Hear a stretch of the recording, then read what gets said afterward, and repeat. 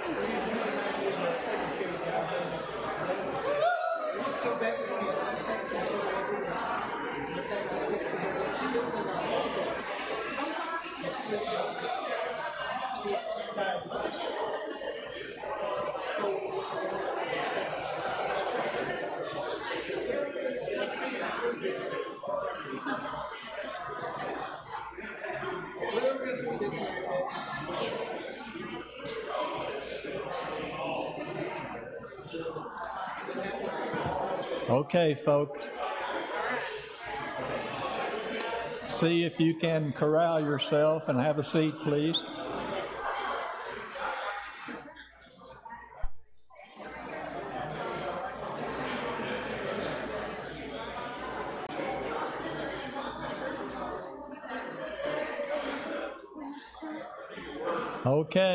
Okay.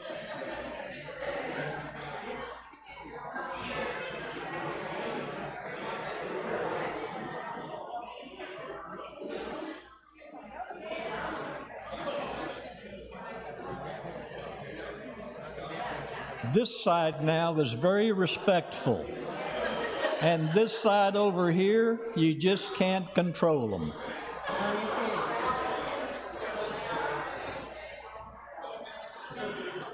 Okay, since you are standing over here, let's all stand for the opening hymn, page 464, God of Grace and God of Glory.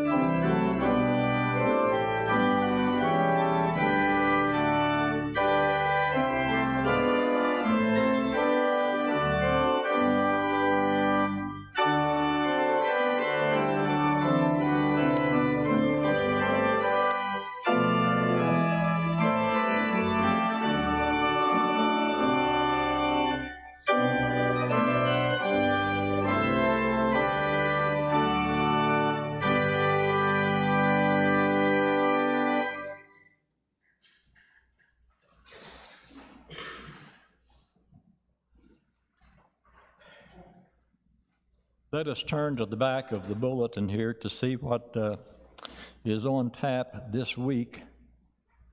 There will be a congregational meeting directly after the service today, so don't leave after the benediction. Hardy has a matter that he wants to bring up, and that is right after church today. Disciples' bells rehearsal following that, and an elders meeting tonight at 6:30 downstairs where the elders usually meet. So that is not in your bulletin, but that is on tap for today. Disciples Men's Fellowship on Monday. Tuesday, the lunch bunch at Fried Rice, number 2. And the Chancel Choir at 4 o'clock also on Tuesday. And Wednesday, primetime bell rehearsals. So, elders meeting coming up next Sunday, along with disciples' bells rehearsal. Okay, concerns and celebrations. Now, I'm a little hard of hearing, so be sure you speak up. Celebrations, birthdays, anniversaries, divorces.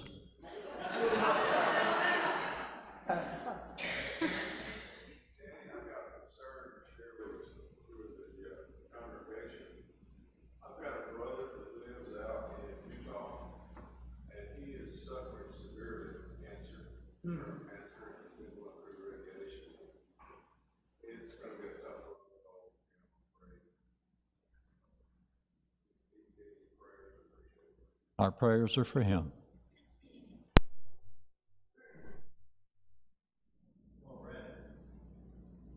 great-granddaughter, Organist, 3 years old, lives in California. This week was diagnosed with leukemia. Prayers for them.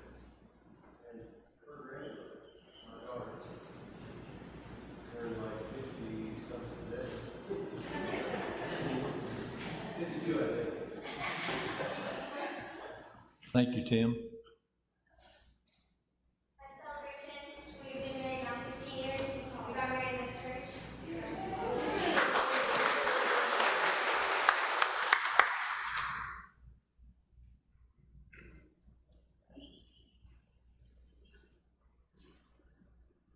Let us look in our bulletin then for the call to worship.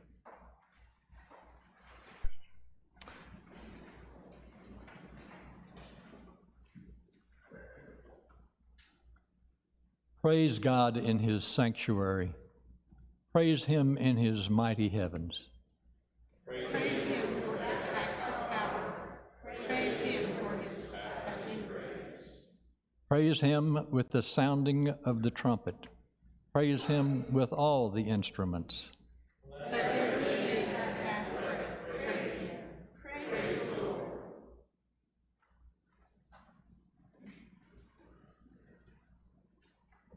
Beloved, if you would remain standing, good morning to you and to all of those who may be watching at home. Spirits led me this morning to do the invocation from the most sacred location on this campus that we call First Christian. This is the altar. This is the altar of God. This is the place where we first come formally to make our declaration in Christ. This is where we come formally to join the church at the altar. It's the place where we break bread together. It's the place where in just a few minutes we will bring our gifts unto the Lord. The altar is the place where we bless our babies, where we perform wedding ceremonies. It's the place we bring our loved ones who are departed, for we take them out yonder and say, earth, earth, ashes to ashes, and dust to dust. And what makes this place so special, this sacred altar, is because God has promised to meet us here in his house. This is his house. We are his people. He is the host. You and I are the guest. So as we come today to pray, let's be mindful of the presence of the Lord. Let us pray. Lord, we accept the invitation to enter your house and to bow before your holy presence. We bring with us our burdens and all that has weighed us down all week. Some of us are tired and weary, and a few of us are sick and afflicted. We have heard about those even in Utah, Lord, who have grown sick, and even a 3-year-old who has leukemia. We come today because we need you. We need a word of hope and encouragement that only you can provide. Many things transpire from Sunday to Sunday, but still, here we are, thankful and grateful that you have brought us through them all. So we come today to submit our will to your will, to surrender anything that will prevent us from seeing you today.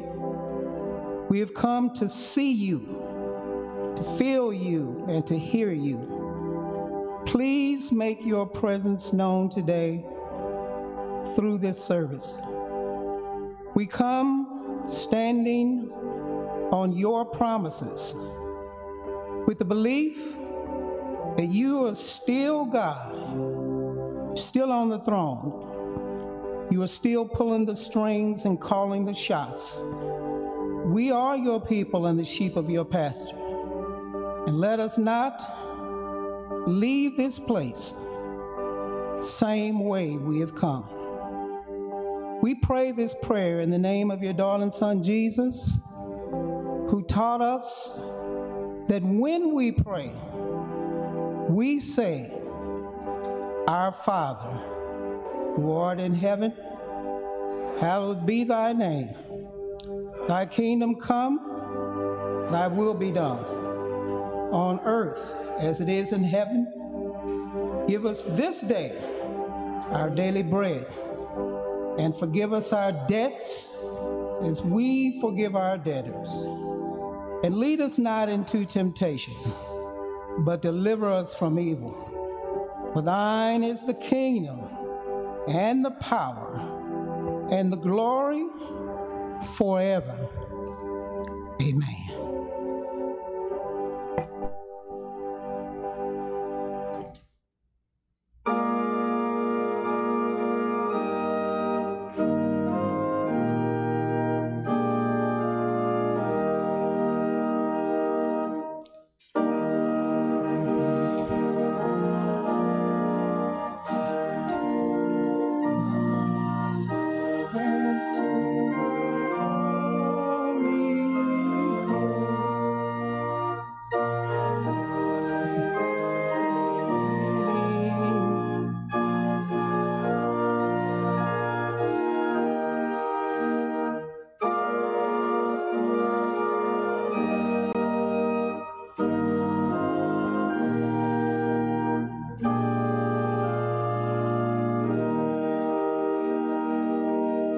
Amen.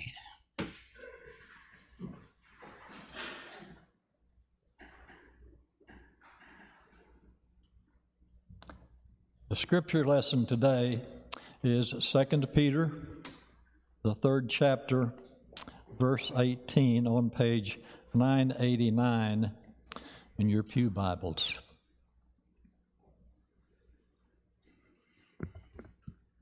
But grow in grace and in the knowledge of our Lord and Savior Jesus Christ. To him be glory both now and to the day of eternity. This is the word of God for the people of God. Thanks be to God.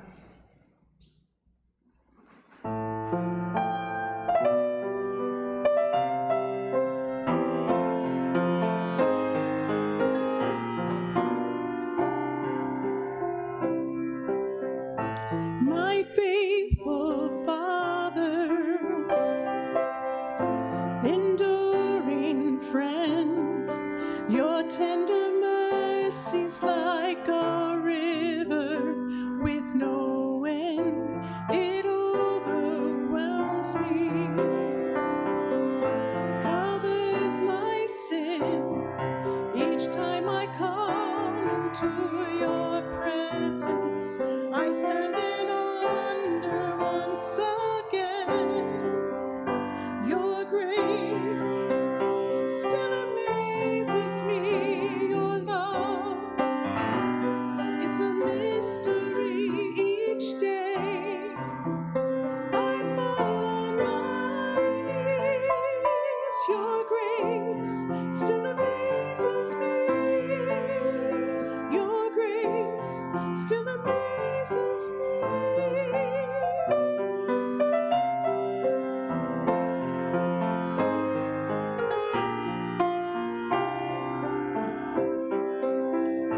Oh, patient Savior, you make me whole. You are the author and the healer of my soul. What can I give you? Lord, what can I say? I know there's no way to repay you, only to offer you my praise. Your grace still amazes me. Your love still a mystery each day. I fall on my knees. Your grace still amazes me. Your grace still amazes me.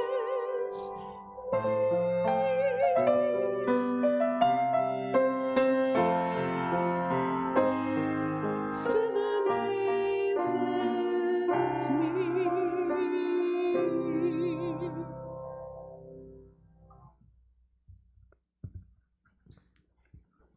Amen. Thank you, thank you, thank you. Lord, may the words of my mouth, the meditation of my heart be acceptable in your sight. Lord God, my strength and my Redeemer. I have often wondered if Jesus knew what he was getting into when he first recruited Peter to become one of his followers. Peter had the honor of being chosen as one of the first disciples of Christ.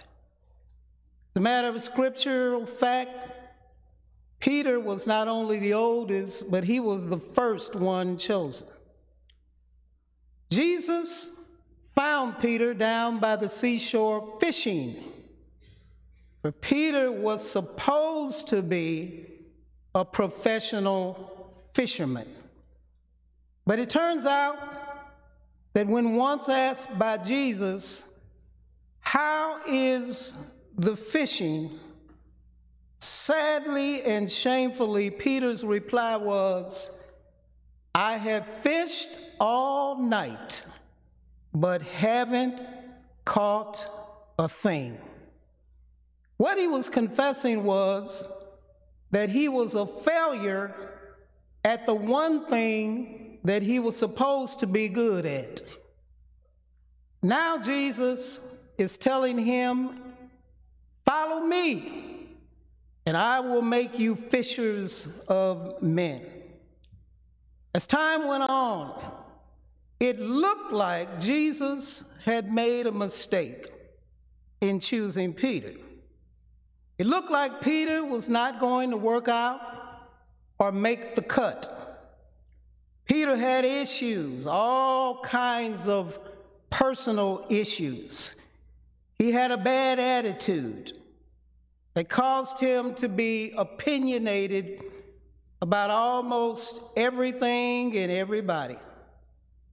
More than a few times, he was critical of the other disciples, even after Jesus had resurrected from the grave, Jesus told Peter personally, "Feed my sheep." 3 times he told him that. Peter's reply is, "Yeah, okay, but what about John? What are you going to have him do?" Peter had behavioral issues. He lacked self-control. Nobody knew what he would do next. He would leave the safety of a boat out in the middle of a raging sea just to see if he could walk on water, and eventually began to sink when he took his eyes off Jesus. He carried a knife that he was not afraid to use, and on one occasion, he cut off a man's ear, causing Jesus a great deal of embarrassment, causing Jesus to have to restore the man's ear. Peter had mouth and tongue issues. You never knew what was going to come out of his mouth. He had no self-control because he spoke before he thought, and was often heard saying the wrong things at the wrong time. Like the time he swore he would never, ever leave Jesus.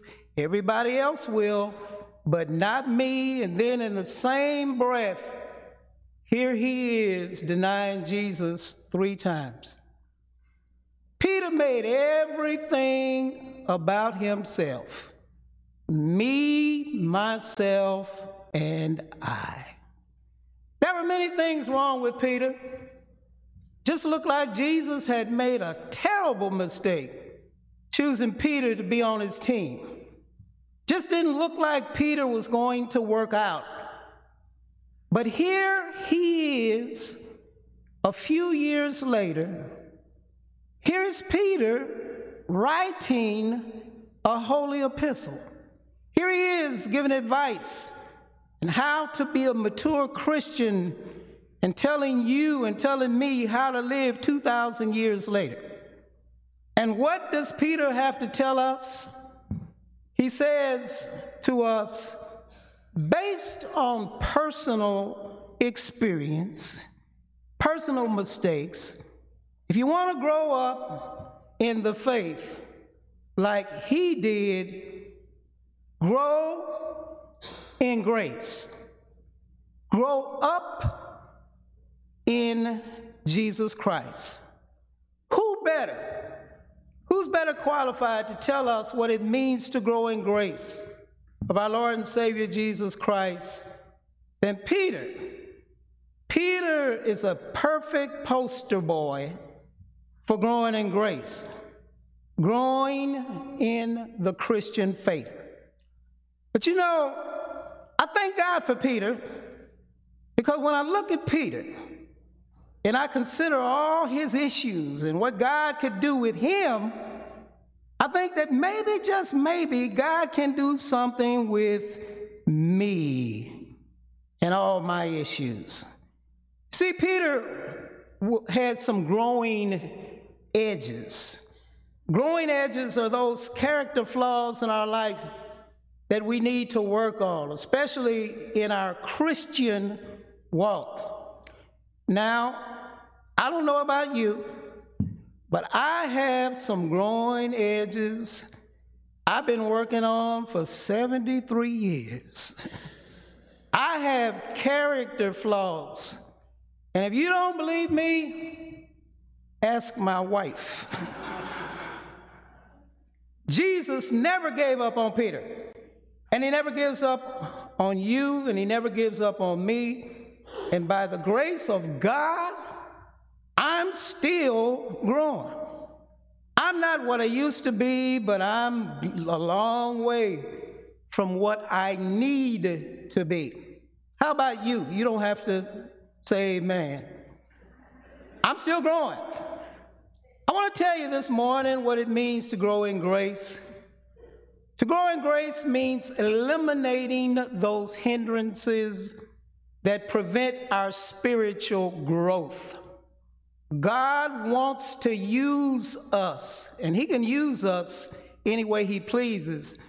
But to be what he really wants us to be, we must gradually become what God wants us to be in grace. He wants us to be the best version of ourselves, the best me I can be.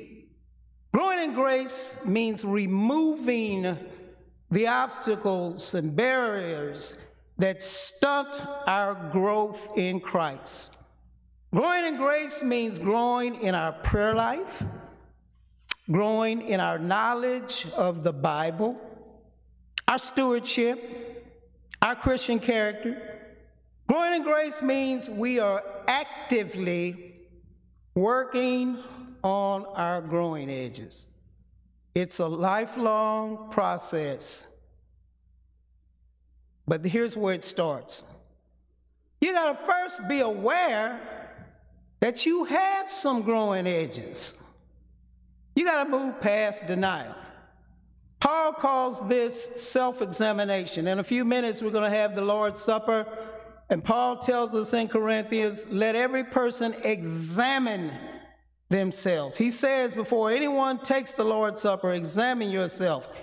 Since becoming a Christian, I've discovered that because I am saved does not mean that I am perfect. Growing in grace means I have some areas of my life I need to examine and work on. These are called growing edges.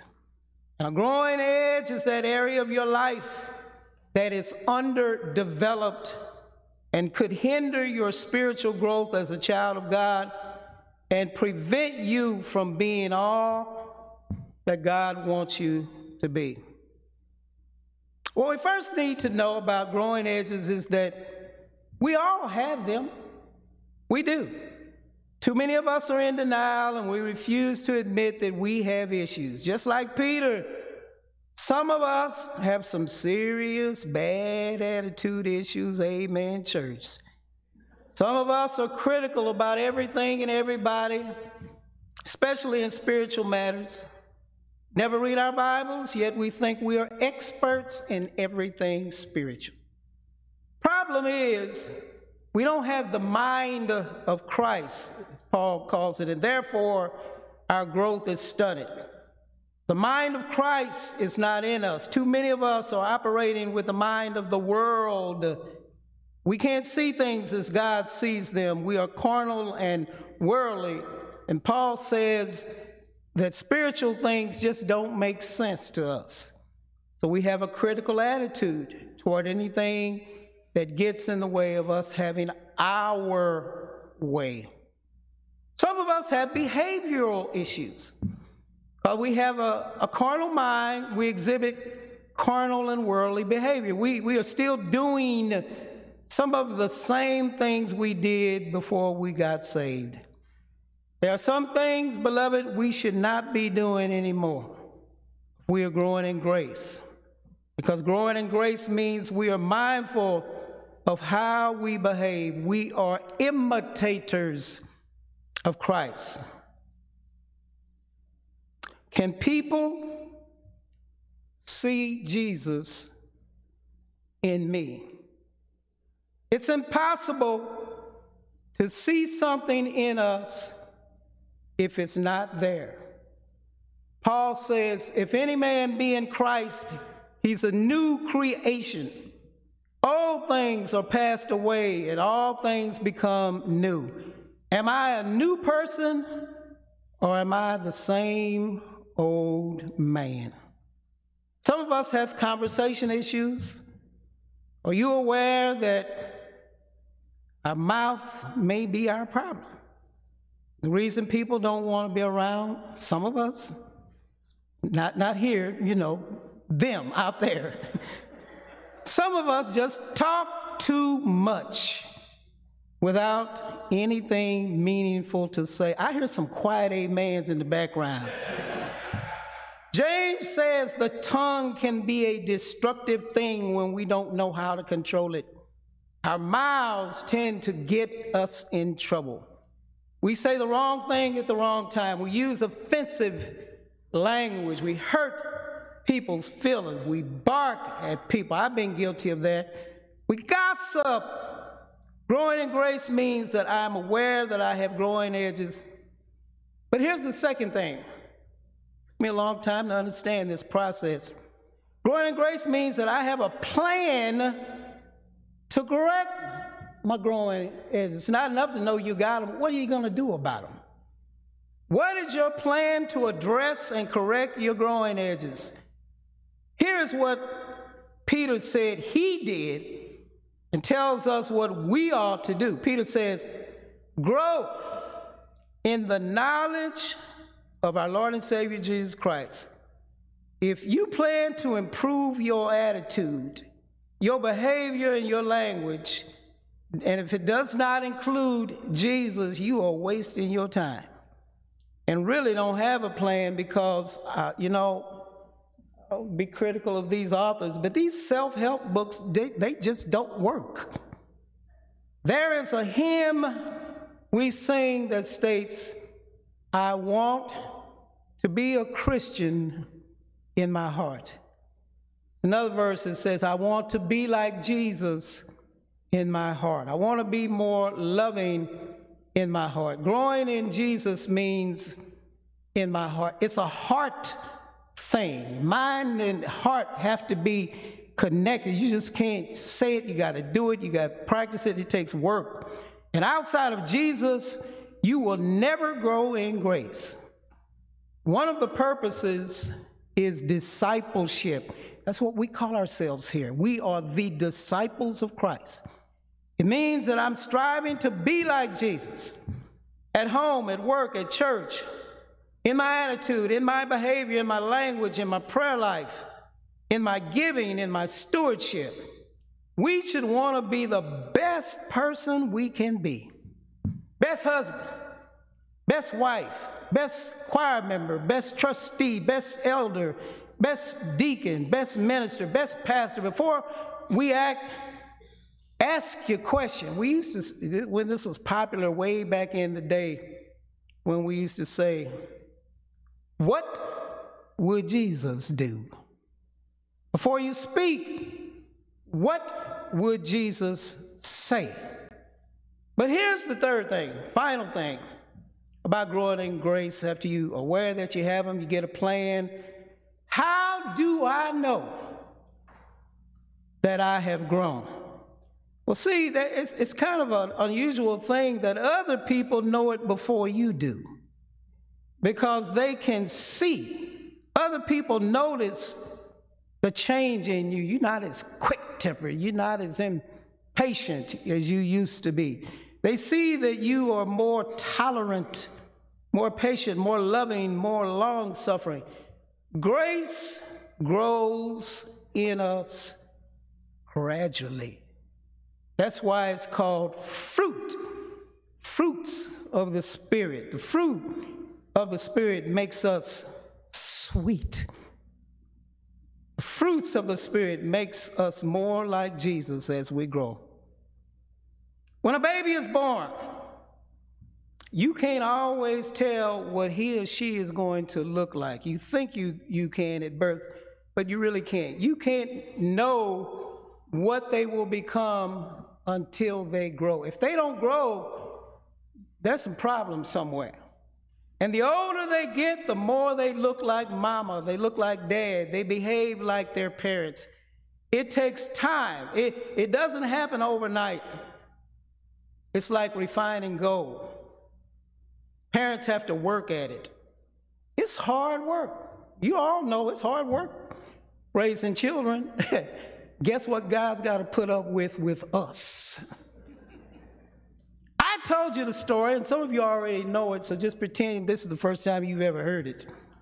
It's about a refiner who refines gold, and he smelts down the gold to get all the impurities and all of the defects and faults of the gold off of it. He puts it in the furnace, and he turns the furnace up, and he burns it, and he burns it, and he burns it till he burns off everything unnecessary. Someone asked, well, how will you know when it's ready? Because if you keep it in there too long, you'll burn it up. If you don't keep it in there long enough, nothing will happen. And the refiner says, when I can look in there and I can see my reflection, when I can see my reflection, I know I'm there. When God can see his son in us, that's when you know that you have grown. To grow in grace means that it becomes necessary for Jesus. Keep us in the fire sometimes of life. Burn off the growing edges. If we don't stay in the fire long enough, we will not grow. But if we stay in the fire too long, it will destroy us. Jesus knows when he can look in the furnace and look in the storms, and we look like him, we talk like him, we behave like him, he knows that he has accomplished his purpose. And now that I look at Peter, I thank God for Peter. I thank God that he doesn't pick and choose perfect folk. He would have passed me by. God looks at defective folk. God looks at folk who have some kind of potential, who's willing to be changed, and God will change them if they are willing to grow. Am I more like Jesus? I'm asking me, not you. Am I more loving? Am I more kind? Am I more tolerant? And Lord knows I've been shopping for patience a long time. Father, thank you that you put up with us and all our mess, all our foolishness. You tolerate us. But when you look at us, you don't see grown folk, you see babes, you see children, you see people that you love and you embrace. And when you see us, you laugh. You laugh, Lord, when you see us. And we thank God that you have chosen us as your children and you are our Father. Lord, help us grow, but help us grow in grace. In Jesus' name we pray. Amen.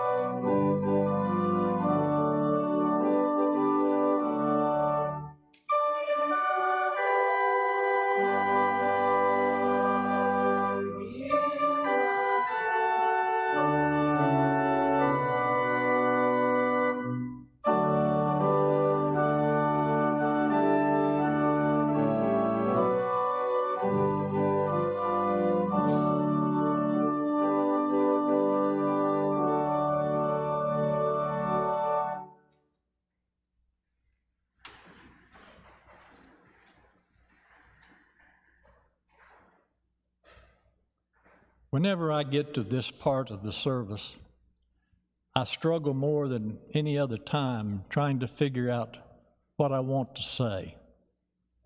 But I do know that we are gathered around this beautiful altar, 3 points, and the Father, the Son, the Holy Spirit.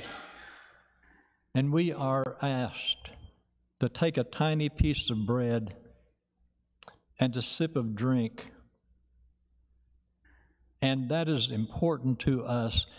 But you know, that is Jesus' body. And it is his blood. And we make it a part of us. And if we make it a part of us, aren't we better people?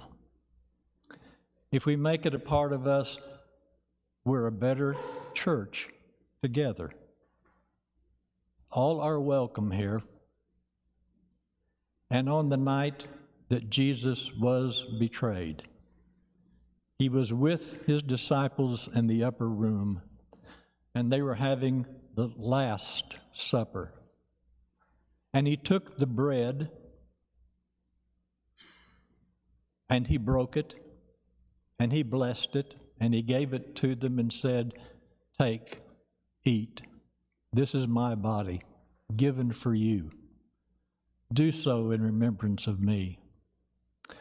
And in like manner, he took the cup, and he poured it out to his disciples and said, "This is my blood given for you. Drink of it, and do so in remembrance of me.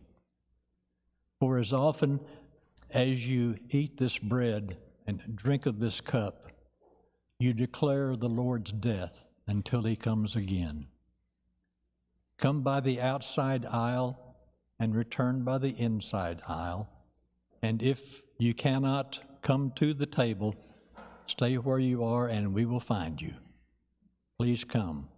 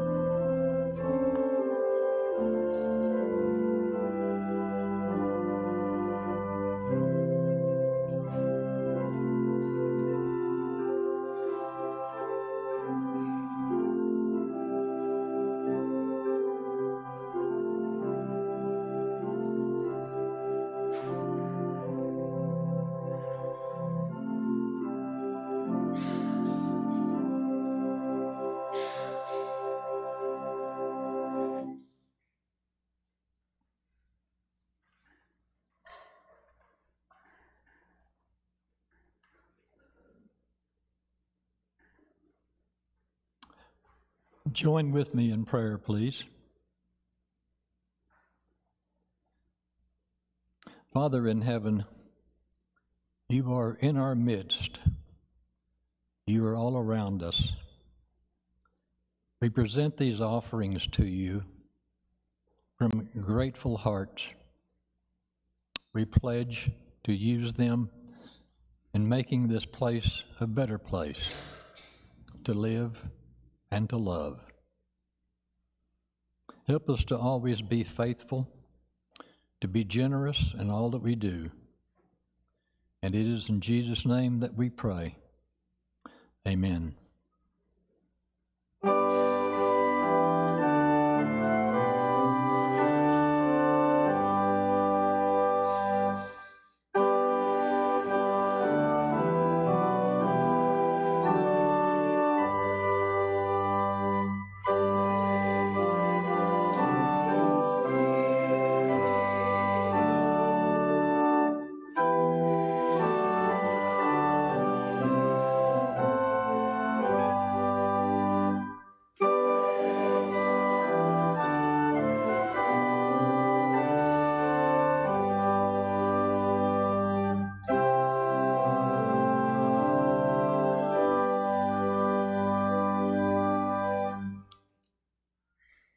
If you have been here with us and you think this might be a great place for you to worship, we would invite you to come forward and become a part of us. Seeing then, hear this benediction.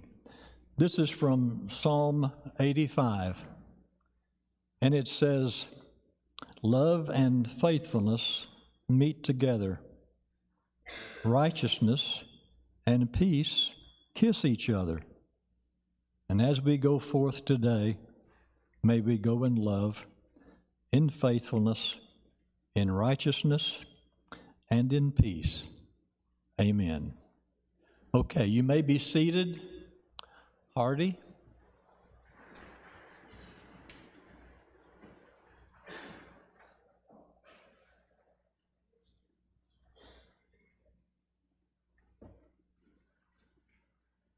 Thank you, Danny.